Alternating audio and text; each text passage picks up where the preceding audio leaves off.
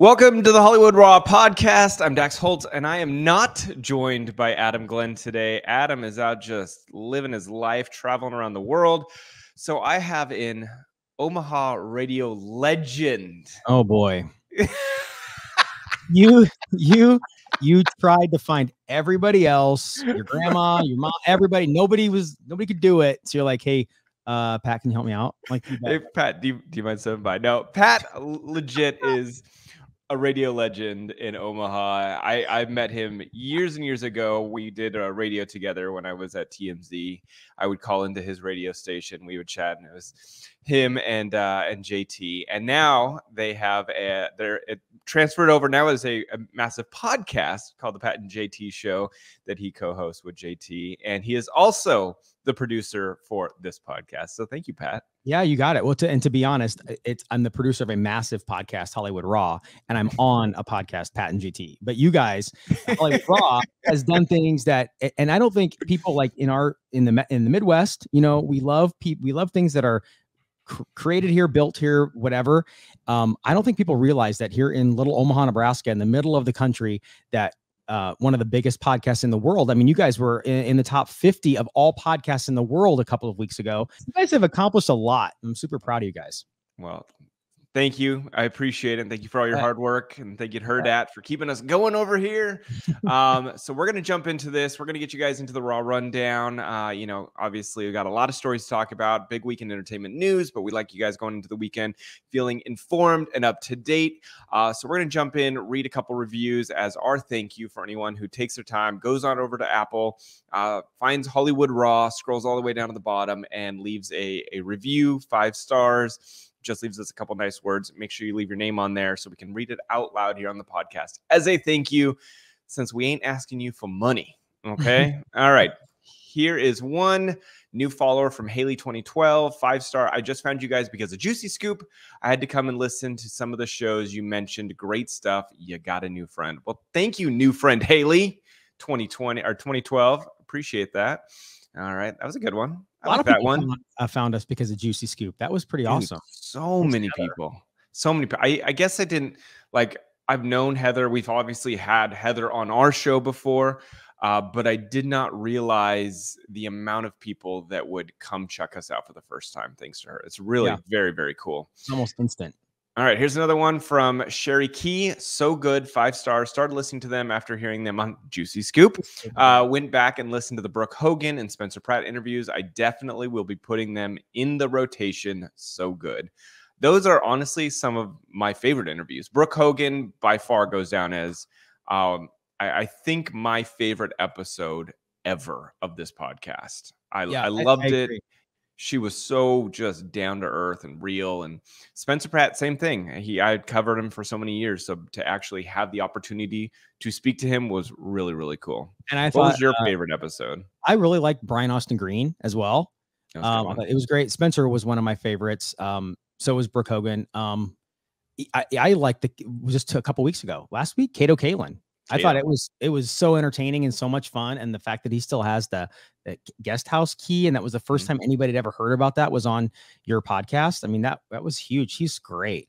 It was great. All right, one last one real fast. This one comes from Juicy Scoop Irish LMH, 5 stars. Fantastic. Heard you guys on Juicy Scoop. Shocker, shocker. And had to add you to my regular podcast. Fantastic. I'm hooked. Well, thank you to Heather McDonald, and thank you to Irish Milmersh. I don't know how to say that name. So write your name. Please, please, please. We ask you write your name in the actual comment itself. That way I can read your name out loud rather than just a generic iTunes handle, whatever they give you. All right. Let's get into it. Get to our rundown for this week. Starting off at number 10, as we always do, Chrissy Teigen announces she is pregnant once again. This is 2 years after that super tragic loss of her baby. I believe the baby's name was Jack. She was very public about it. You know, I think it was probably, you know, she was basically going in to give birth, and the baby passed away. And so it was a huge story, obviously all over the world. And she was very open, very public about it. Pat, do you remember what, I mean, it feels like it was just yesterday that whole thing went down. Yeah. I mean, just to be able to talk to your friends about that stuff is difficult enough, let alone being in the public eye and addressing it with people that are less than kind sometimes online for her. Oh, And 100%. I know that after that happened, and shortly after that, she got off Twitter, and it was just it was just a bad situation. So I'm glad that hopefully everything is moved past a point now where they can move forward with their family. Well, I was just thinking, imagine how scary it has to be her. And again, you're putting your life out to the public all the time. But that moment where you're like, all right, I'm about to tell the world we're pregnant again. Oh, and you just never know. So she did tweet. She said, the last few years have been a blur of emotions, to say the least, but joy has filled our home and hearts again. And then she went on a billion shots later, because she posted a couple photos of her in like this kind of see-through underwear where you see her belly. She said, we have another one on the way. Every appointment, I said to myself, okay, it's healthy today, I'll announce. But then I breathe a sigh of relief to hear the heartbeat and decide I'm just still too nervous. So I 100% can relate to that, and I'm happy for them, and obviously I wish them the best. Absolutely, me too. All right, number 9. Okay, so do you remember this Cheer, the Netflix Cheer star Jerry Harris?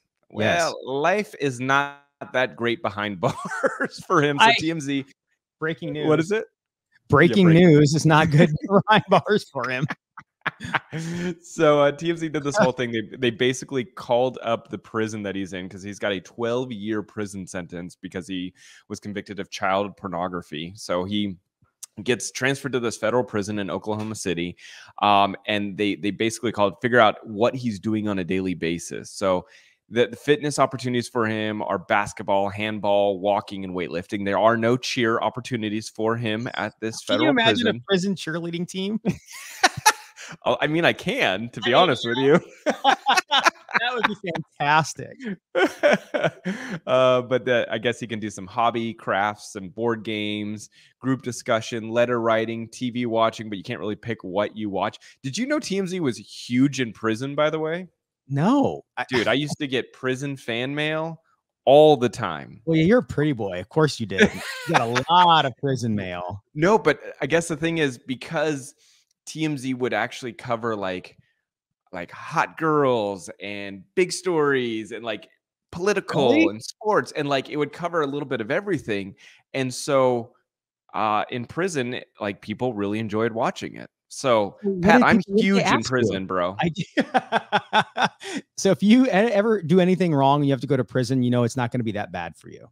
Yeah. What did they ask you? Just called me a pretty boy. It's not going to be good for me either. Depends on how you look at it. What did they ask you? No, they would just write and say they're a big fan and ask me to write back or send a headshot that's autographed. Or did you ever? I did get one that was really was not a fan of me. So that one didn't go well, but the rest were all like really nice, and they seemed cool. I just wouldn't think TMZ would be a show that they would watch in prison, but I guess it makes sense. Yeah. We were also really big in the Philippines there for a long time too. Really? Yeah. All my friend requests were like from the Philippines. I was like, this is kind of funny. All right. Let's go on to number 8. Wendy Williams is not married to an NYPD cop, even though she kind of said she was. This was a really weird story, but Hollywood Unlocked claimed that Wendy had said she was married to a cop named Henry, who was part of the NYPD. And keep in mind, she finalized her divorce back in 2020 to Kevin Hunter. And so everyone was like, oh, wow, she's married again. Like, how did we not know about this? Well, apparently her rep said, no. Came to Page 6, said she's excited about a new relationship and probably got carried away in a conversation, but she is not married. And so the rep wanted to make sure and set the record straight. Well, if I was in a new relationship and the girl I was in a new relationship with said we were married in the press, I would instantly be like, whoa, hold on a second. Wait, you think that would be the red flag that you would have with dating Wendy Williams? No. A whole rows of red flags. That'd be one of them. Yeah. Oh, I love Wendy Williams. I loved her show. I thought she was so funny. Yeah, I really liked Wendy Williams a lot. Yeah, I mean, she was definitely, she had courage up the wazoo, you know, Mhm. to just be able to talk crap on whoever she wanted to. Very entertaining, but the last couple of years have definitely been a bit of a train wreck, and I It's hope been she rough. does get back on track here. Yeah, it's been rough.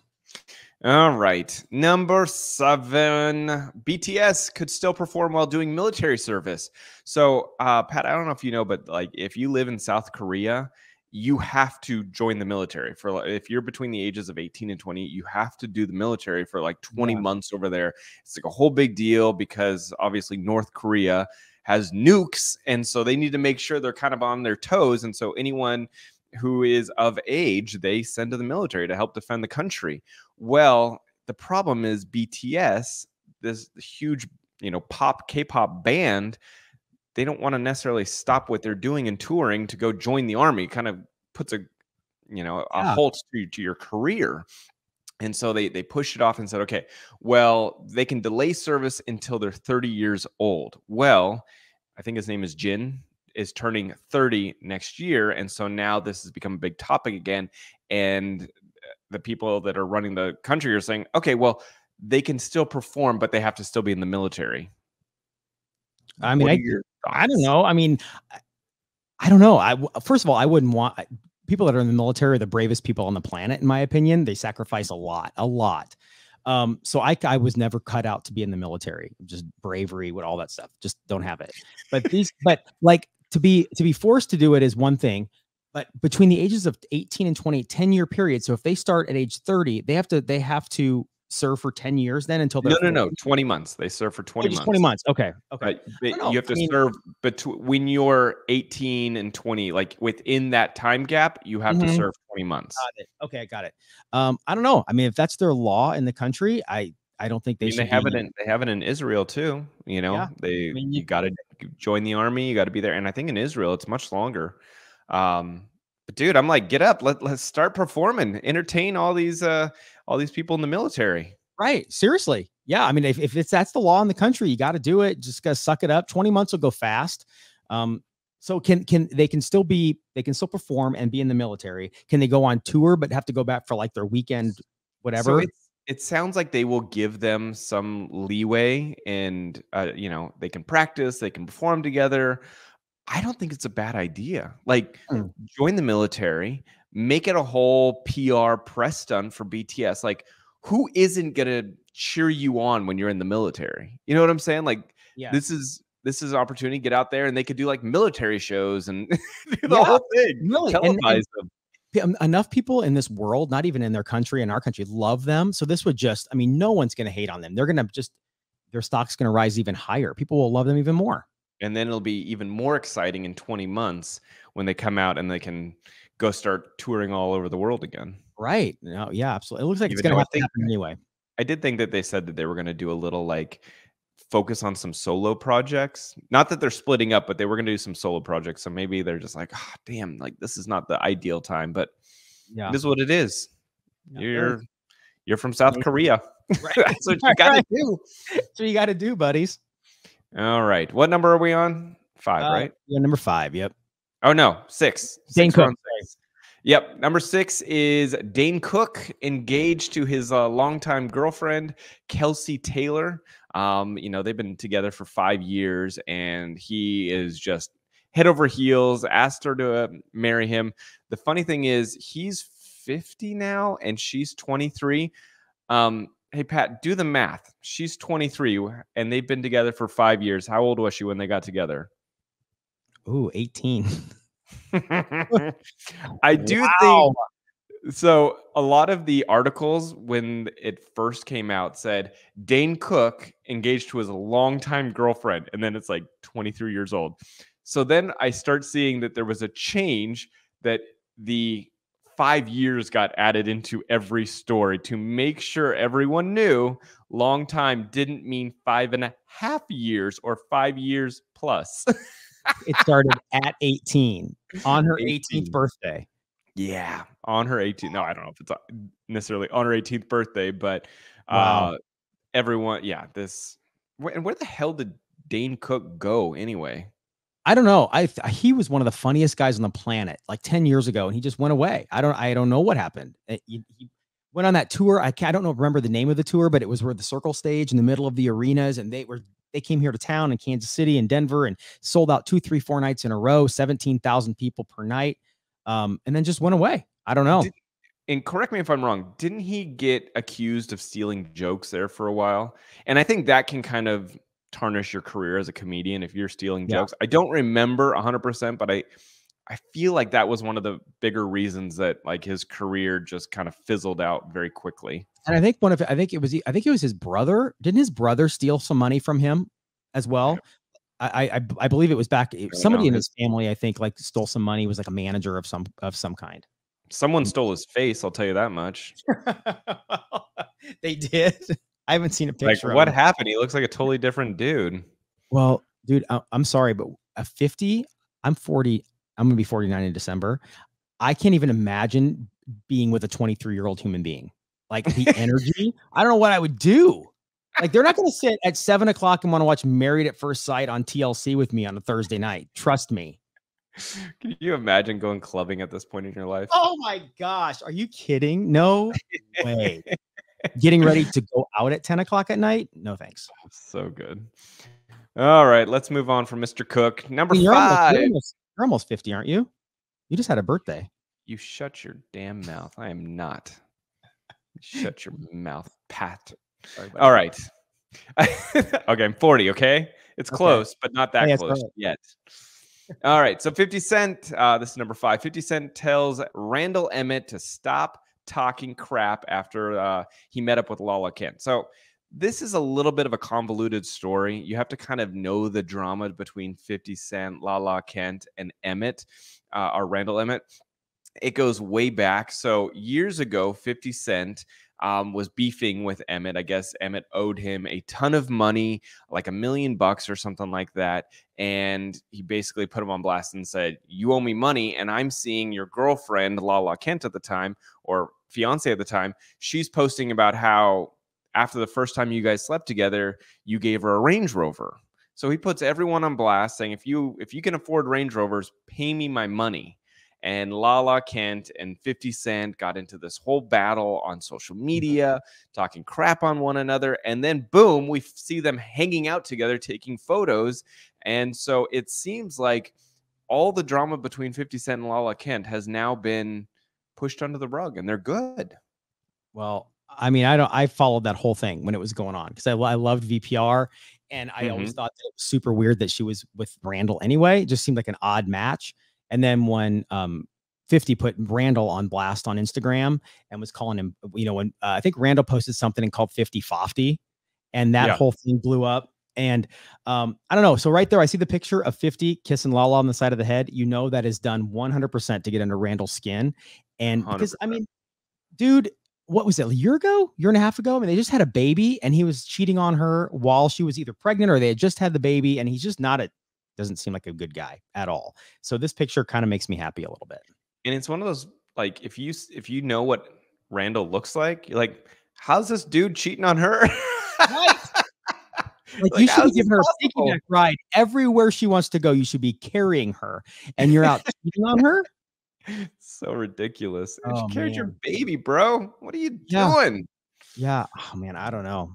But I love this picture. A 50 kissing her on the side of the head is, I love it. It's my favorite picture of the week.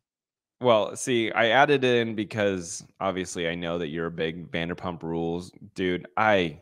It's not my thing. So we're going to move on to the Royals because I love me some Royals. You love the Royals. I love the Royals. So number 4, Prince William and Kate Middleton wish Meghan Markle a happy birthday, despite this massive family feud that they've been going through. So Meghan Markle turned 41 on Thursday, the 4th of August. And on social media, the Duke and Duchess of Cambridge went and posted a social media just saying, wishing a happy birthday to the Duchess of Sussex, and posted a photo of her. And then after that, Prince Charles and Camilla also did the same thing. And so I don't know if this is just like hey, we need to save face. We need to make it look like we're all still getting along, because we know the truth is they ain't.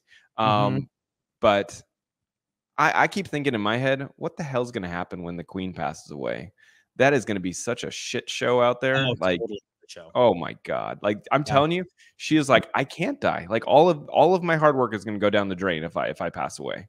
No, absolutely.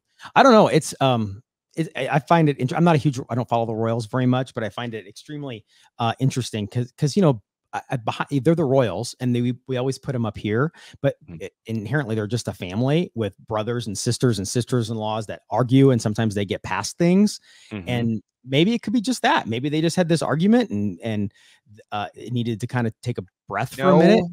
No way. You don't think so? No way. Their children and their children's race was brought into the picture. You think you're going to start forgiving your loved ones if they are questioning their race or throwing that out there and saying that they are too dark? I forgot about that. Yep, that crosses the line. You ain't seen my kids anymore. Yeah, I forgot about that. I forgot about that one. Yeah. Have you always liked the royal family? I don't know why I care about that. I legit don't know why I care, but I do. I just find it fascinating. I love all the documentaries on the royals, and I watch The Crown, and it's just fun because it's, I don't know, someone to talk about.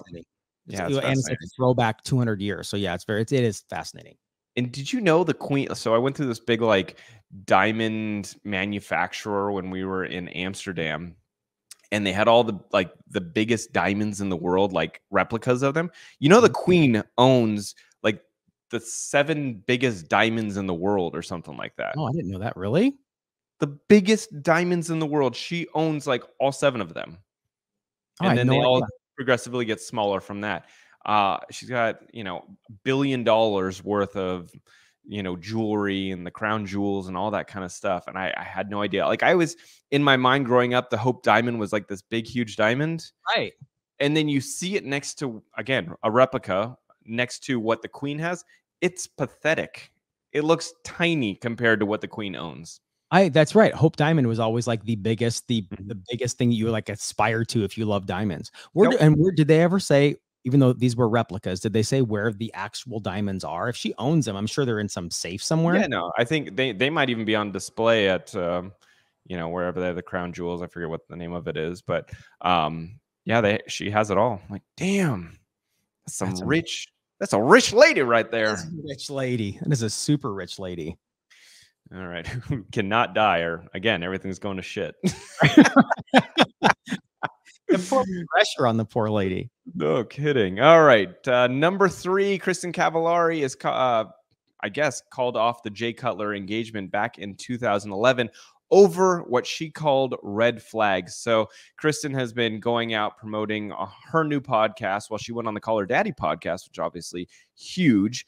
And she said that there were so many problems with her and Jay Cutler, and that, he wanted her to be a stay-at-home mom, which she at the time was like, I don't want to just be a stay-at-home mom. I have a career. I've got a lot going on. And I guess that was one of the red flags when they first got together. And then she mentioned that the same red flags that she saw at the beginning of their relationship were the same red flags that got her to divorce him.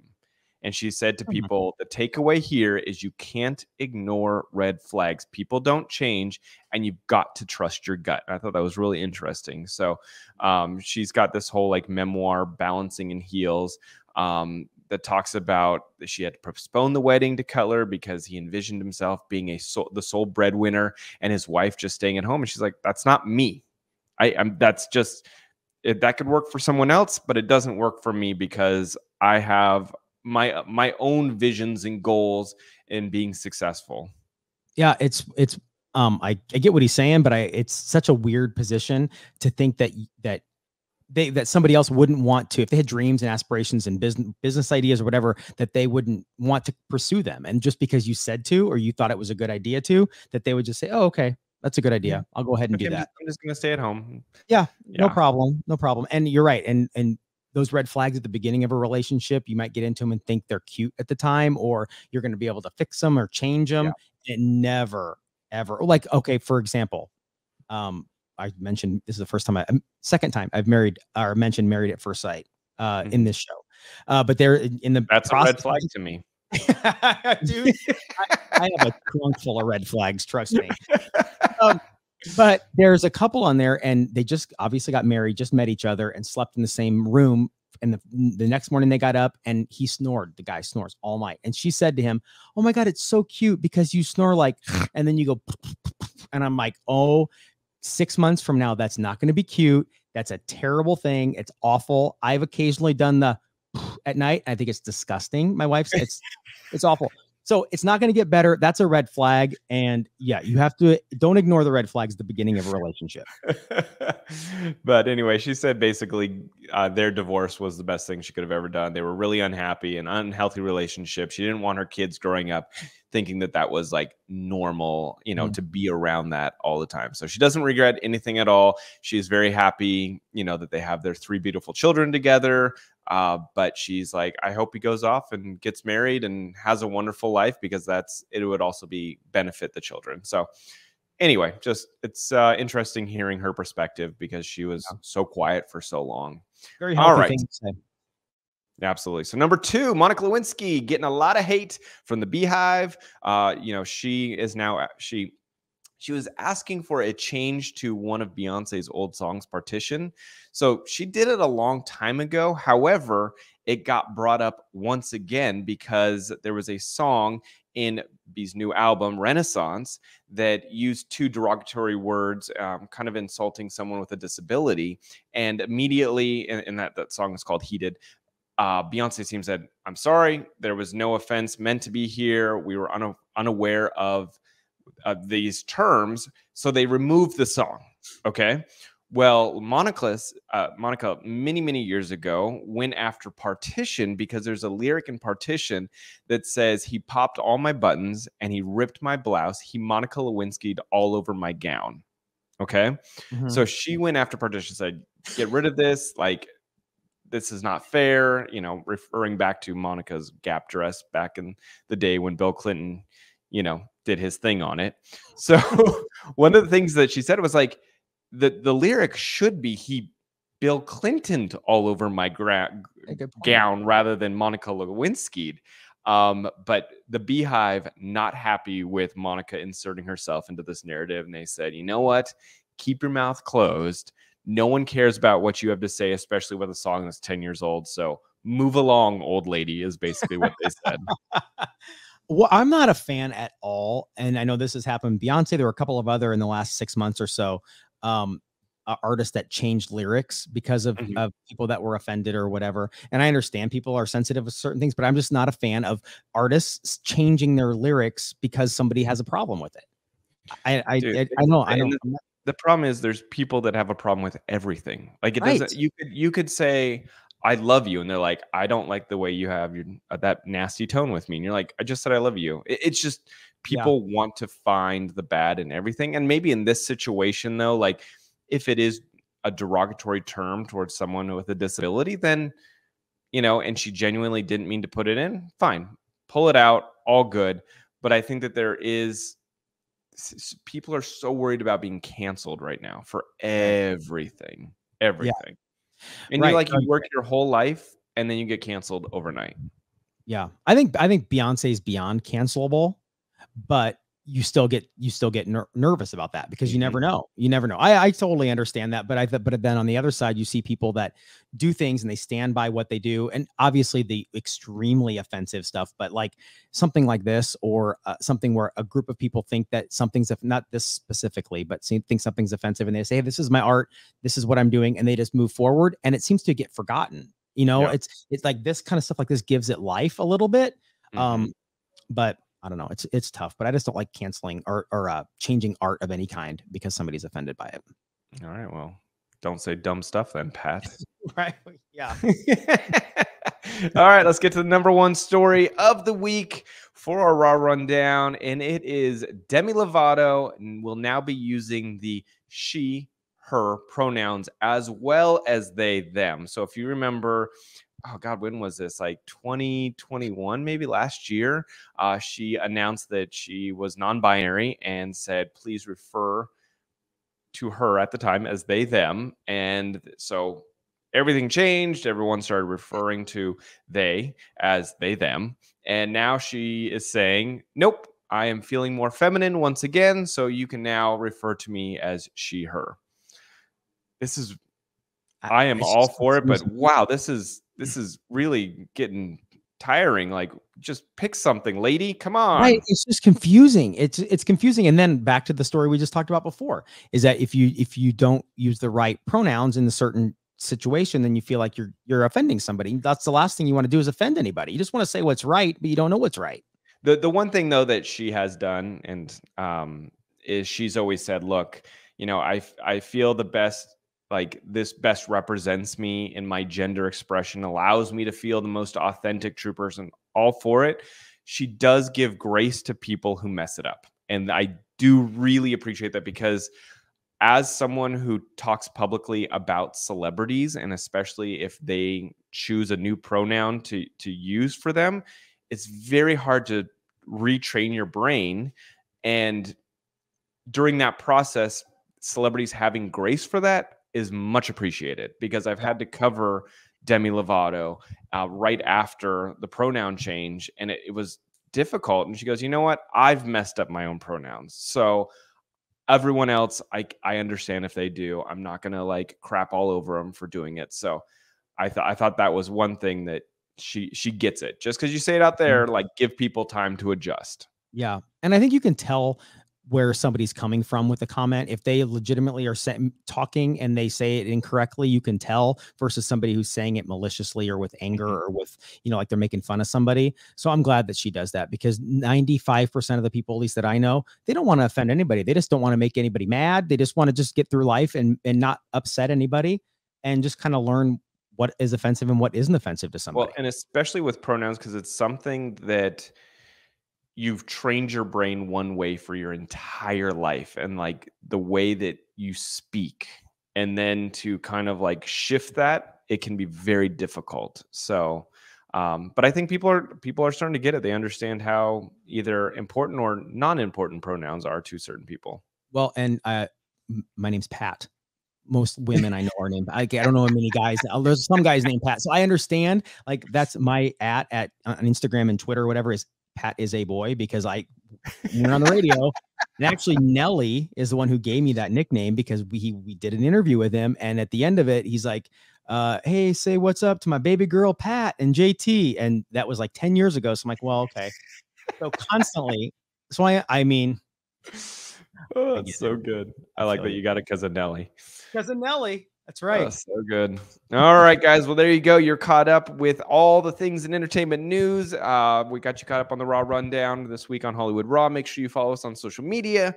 We've got a TikTok. We got an Instagram. We got a Facebook. We got a private Facebook page. So if you go to Hollywood Raw and then look for the Off the Record private Facebook group, you can join us. That's kind of where we talk about things that we can't talk about here on the podcast. Give tips, let you know where celebrities are, or potentially just random stuff comes up on there.